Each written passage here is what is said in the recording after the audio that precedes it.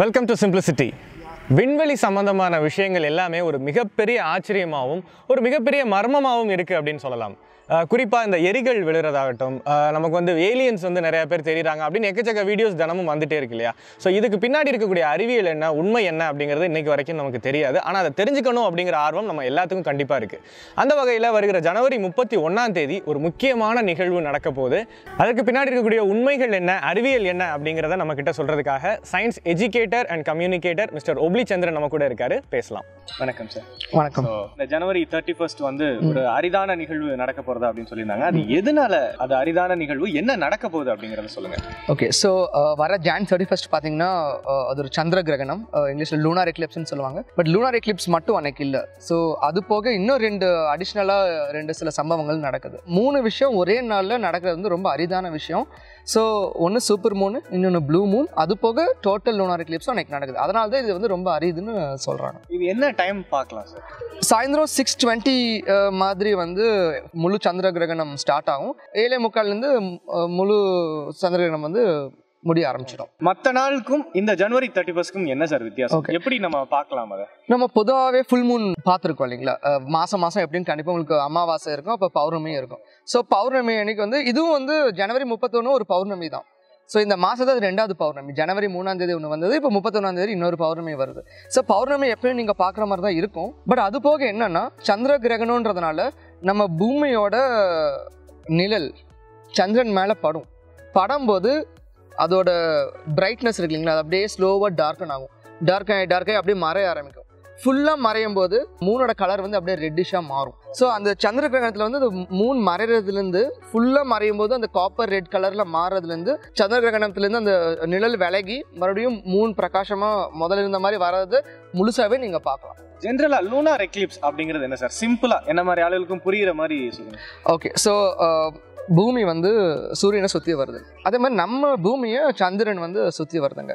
So சுற்றி வருது வந்து நம்மளுக்கு மாதத்துக்கு 2 தடவை இல்லை மாதத்துக்கு ஒரு தடவை கண்டிப்பாக அமாவாசை இல்லை பௌர்ணமி வந்துட்டே இருக்கும். ஸோ அந்த பௌர்ணமி அப்போ என்னன்னு பார்த்தீங்கன்னா, நம்ம பூமிக்கு இந்த சைடு வந்து சந்திரன் இருக்கும்போது, பூமிக்கு நேரம் சந்திரனுக்கு ஆப்போசிட் சைடில் சூரியன் இருக்கும்போது நம்மளுக்கு பௌர்ணமின்னு சொல்கிறோம்.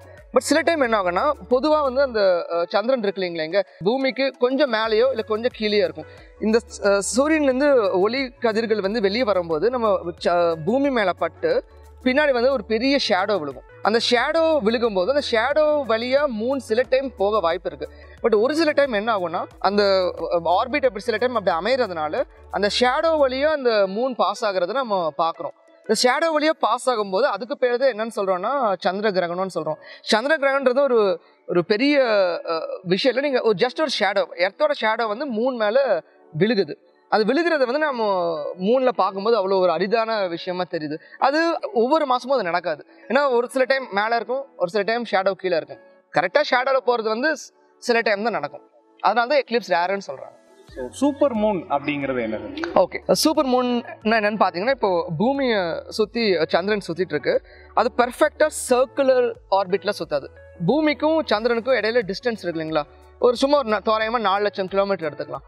4 லட்சம் கிலோமீட்டர் இருக்குன்னா, சந்திரன் பூமியை சுற்றும் போது 4 லட்சம் கிலோமீட்டரே மெயின்டைன் பண்ணிட்டு சுற்றாது. சில டைம் வந்து 4 லட்சத்து கிலோமீட்டரை தாண்டும், சில டைம் வந்து 4 லட்சத்து கிலோமீட்டருக்கு கிட்ட வரும். 3.5 லட்சம் கிலோமீட்டர் வரும் சில டைம் 4 லட்சத்து 20,000 கிலோமீட்டர் போகும். ஸோ அது வந்து ஒரு பாத் பார்த்தீங்கன்னா ஒரு ஓவல் ஷேப்ல இருக்கும் பாத். அந்த ஓவல் ஷேப்ல இருக்கும்போது ஃபுல் மூன் அன்னைக்கு சந்திரன் பூமிக்கு கிட்ட இருக்கும்போது ஒரு ஃபுல் மூன் வந்துச்சுன்னா, கிட்ட இருக்கும்போது ஒரு பௌர்ணமி தெரியும். அந்த பௌர்ணமிக்கு பேர் தான் சூப்பர் மூன்னு சொல்றோம். மூனோட சைஸ் வந்து சைஸை நார்மலா தெரியறதை விட ஒரு 10-15% பெருசா தெரியற மாதிரி இருக்கும்.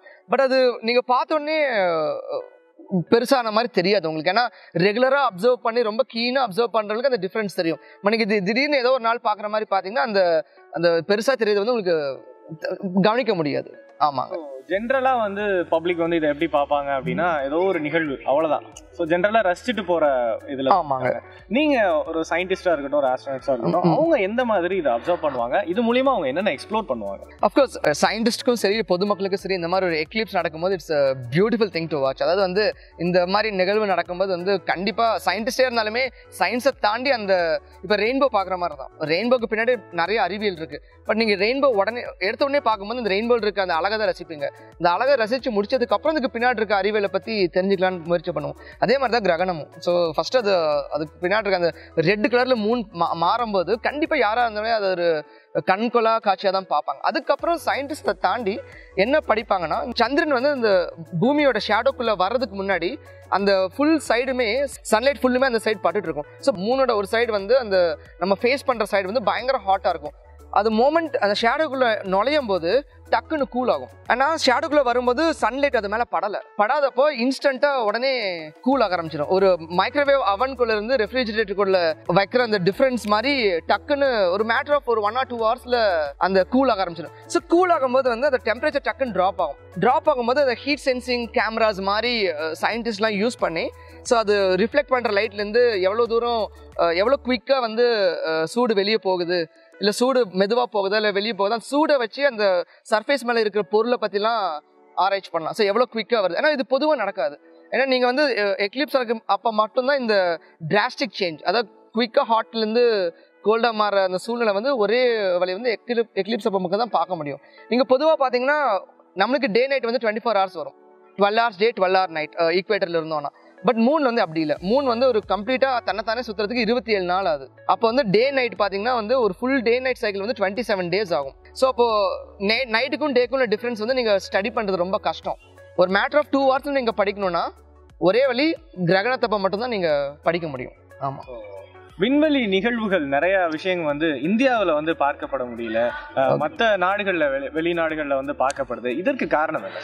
ஓகே, விண்வெளி நிகழ்வுகள் வந்து நடக்கும்போது பாகுபாடு பார்க்கறது இல்லை. இந்தியாவுக்கு காமிக்க வரக்கூடாது, யுனைடெட் ஸ்டேட்ஸ்க்கு வரணும், இதுனா ப்ராபபிலிட்டி தான். ஸோ நீங்கள் எர்த்தோட சர்ஃபேஸ் பார்த்தீங்கன்னா 75% இட்ஸ் வித் வாட்டர், பாக்கி 25% தான் வந்து லேண்ட் இருக்கு.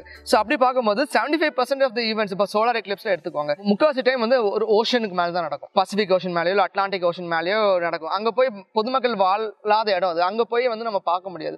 So most of the events வந்து இதனால மிஸ் ஆகுது. இது வந்து சோலார் எக்லிப்ஸ் இந்த மாதிரி ஈவெண்ட்டுக்கு தான் வந்து ரேர்னு சொல்லுவாங்க. லூனார் எக்லிப்ஸ் வந்து அப்படி கிடையாது. லூனார் எக்லிப்ஸ் நடக்கும்போது எந்தெந்த பகுதியில் வந்து இரவு இருக்கோ நைட் இருக்கோ, நைட் டைம் இருக்க எல்லாருமே லூனார் எக்லிப்ஸ் பார்க்க முடியும். அதனால விண்வெளி நிகழ்வுகள் வந்து இந்தியாவுக்கு மட்டும் கம்மியாக வருதுன்றது வந்து ஒரு மித்து தான், ஆக்சுவலி உண்மை கிடையாது. ஆமாம். ஸோ லூனார் எக்லிப்ஸ் பற்றி நிறைய விஷயங்கள் சொன்னீங்க. இன்னுமே வந்து நம்ம மக்கள் நிறைய பேர் என்ன சொல்கிறாங்கன்னா, அதை நேரில் கண்ணில் பார்க்கக்கூடாது, தோஷம், ஸோ இந்த கிரக கல் வந்து எரிகள் விழுறதெல்லாம் பார்க்கக்கூடாது, கெட்டது நடக்கும் அப்படிங்கிற ஒரு சூப்பர்ஸ்டிஷியஸ் ஆஸ்பெக்ட்ஸ் இதுக்கு பின்னாடியும் இருக்கு. அதை பற்றி சொல்லுங்க. இது வந்து நம்ம முன்னோர்கள் கிட்ட இருந்து வழியாக வந்த ஒரு பயம் தான் அது. ஸோ நம்ம முன்னோர்களுக்கு வந்து அவங்க மேலேயும் குறை சொல்ல முடியாது. அவங்க வந்து அப்பப்போ அந்த காலத்தில் பார்க்குறப்ப வந்து அவங்களுக்கு அது என்னன்னே புரியல. நம்ம பொதுவாக எந்த விஷயம் புரியலையோ அந்த விஷயத்தை பார்த்து நம்ம பயப்படுவோம். இது இயற்கை தான். ஸோ முன்னொரு காலத்தில் வந்து சந்திர கிரகணம், சூரிய கிரகணம் எல்லாம் மக்களுக்கு புரியல. யாரோ உண்மையிலேயே வந்து சூரியனை மறைக்கிறாங்க கையை வச்சு, இல்லை உண்மையிலேயே சந்திரனை மறைக்கிறாங்க, நம்ம பூமியோட நிழல் தான் சந்திரன் மேலே விழுகுதுன்றதே அவங்களுக்கு தெரியல. ஸோ அப்படி தெரியாமல் இருக்கும்போது அவங்களுக்கு வந்து ஒரு குழப்பம். பொதுவாக இருக்கிற மாதிரி இன்னைக்கு இல்லையே, எப்பயும் இருக்கிற பௌர்ணமி மாதிரி இன்னைக்கு பௌர்ணமி இல்லையே, என்ன வித்தியாசம்? ஸோ அறிவியல் புரிதல் தன்மை இல்லாதனால முன்னோர்கள்னால ஏற்படுத்தப்பட்ட பயம் இன்னைக்குமே அது அப்படியே காலம் தாண்டி வந்திருக்கணும். பட் உண்மையை சொல்ல போனா சந்திர கிரகணத்தினால எந்த ஒரு பாதிப்பும் இல்லை. நீங்க நேக்கட் ஐயால பார்க்கலாம். ஏன்னா ஒளி வந்து சன்லைட் வந்து அது ரிஃப்ளெக்ட் பண்ணி நம்மளுக்கு அனுப்புது. பௌர்ணமியை பார்க்கறத விட சந்திர கிரகணத்தில் இன்னும் நல்லாவே பார்க்கலாம். ஏன்னா பௌர்ணமியாச்சும் வந்து உங்களுக்கு நிழலே இருக்காது, நல்லா பிரைட்டா இருக்கும், கண்ணு கொஞ்சம் கூச வாய்ப்பு இருக்கு. நிழல் விழுந்ததுக்கு அப்புறம் இன்னமும் பிரைட்னஸ் வந்து கம்மியாகும். அப்படி இருக்கும்போது பார்க்கறதுனால சுத்தமா பாதிப்பு இல்லை. அதே மாதிரி சூரிய கிரகணம் வந்து கொஞ்சம் கண்டிப்பா பாதிப்பு இருக்குங்க. சூரியனை வந்து சூரிய கிரகணத்தப்ப மட்டும்தான் பார்க்கக்கூடாது இல்லை, பொதுவாகவே நீங்க சூரியனை பார்க்கக்கூடாது. ஸோ சூரிய கிரகணத்தப்ப இன்னும் கொஞ்சம் எக்ஸ்ட்ரா கேர்ஃபுல்லா இருக்கணும். பட் சந்திர கிரகணம் தாராளமா பார்க்கலாம். இதுல எந்த ஒரு தோஷமும் கிடையாது, எந்த ஒரு பயமும் கிடையாது. இன்ஃபேக்ட் வந்து கண்டிப்பா வெளியே வந்து பார்க்க வேண்டிய ஒரு விஷயம். இதெல்லாம் மிஸ் பண்ணவே கூடாது என்ன பொறுத்தவரை. ஸோ இவ்வளவு நேரம் லூனார் எக்லிப்ஸ் பத்தியும் சூப்பர் மூன் பத்தியும் அதுக்கு பின்னாடி இருக்கக்கூடிய சூப்பர்ஸ்டிஷியஸ் ஆஸ்பெக்ட் பத்தியும் நிறைய விஷயங்கள் சொன்னீங்க. ஸோ இந்த Jan 31 என்ன நடக்க போகுது, அதை ஏன் நம்ம மிஸ் பண்ணக்கூடாது அப்படிங்கிறத நம்ம வியூவர்ஸ்க்கு சொல்லிடுங்க sir. Simplicity viewers and the public of Coimbatore, Jan 31 கண்டிப்பாக இந்த ஈவெண்ட்டை மிஸ் பண்ணாதீங்க. பட் லூனார் எக்லிப்ஸ் போக super Moon and blue Moon இந்த 3 ஈவெண்ட்டும் சேர்ந்து ஒரே நாள் நடக்குது. ரொம்ப அரிய விஷயம். கடைசியாக நான் கேள்விப்பட்ட வரைக்கும் நடந்தது வந்து 150 வருஷத்துக்கு முன்னாடி நடந்த விஷயம் இப்போ மறுபடியும் நடக்க போகுது. மறுபடியும் எப்போ நடக்குன்றது ரொம்ப அரிதான விஷயம். லூனார் எக்லிப்ஸ் நடக்கும், பட் 3மே சேர்ந்து நடக்குது, ரொம்ப அரிய விஷயம். இந்த ஒரு இயற்கையாக நடக்கிற வந்து இந்த ஒரு அபூர்வமான விஷயத்தை வந்து கண்டிப்பாக மிஸ் பண்ணாமல் பார்க்கணும். ஏதோ ஒரு காரணம் சொல்லி பெரியவங்க சொன்னாங்க தோஷம் இல்லை அது இதுன்னு சொல்லி எந்த காரணத்தில் இது மிஸ் பண்ணிட வேணாம். இதனால் எந்த பாதிப்பும் இல்லை. அதுவும் வந்து நீங்கள் ஒரு குறிப்பிட்ட இடத்துக்கு போனால் தான் பார்க்க முடியும் அப்படின்லாம் கிடையாது.